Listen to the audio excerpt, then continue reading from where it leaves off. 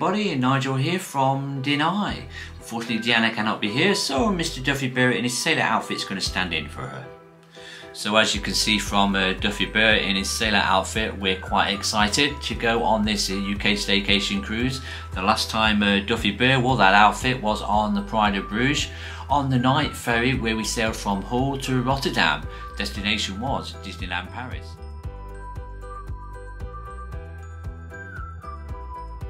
And finally again, he joined us on the Dover crossing where we saw the actual Disney magic, which gave us the inspiration to finally book.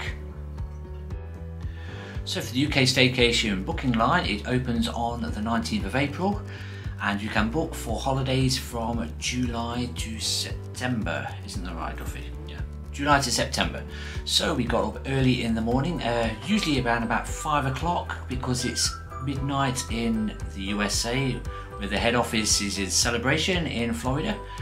So 12 o'clock over there, 5 o'clock here, but the booking line wasn't going to go open until 8, so we waited patiently, opened 1 hour earlier. So we managed to get what we wanted on our booking for July on the Disney Magic from Liverpool. Hi guys, just a little bit of a tip for you. Don't forget to download the Disney Cruise Line navigational app. It's free on Apple and also on Google Play.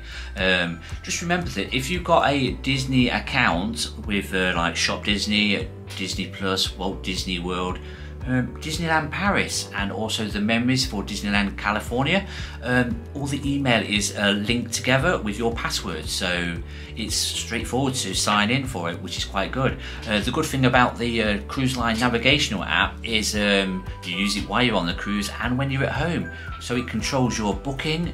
It'll have your stateroom on it. You can book restaurant like Polos if you want that. There's also some mixology classes. There's also the spa, the photo package, and also 30 days in you will be able to book the shows. There is the Disney Dreams and there are also the variety show. So it does help with having the app, and also when you're on the cruise it'll have all your itinerary on there, everything. And also it does help because you don't have to use your normal phone for text messaging because all your family will have the same app, so you can text message each other.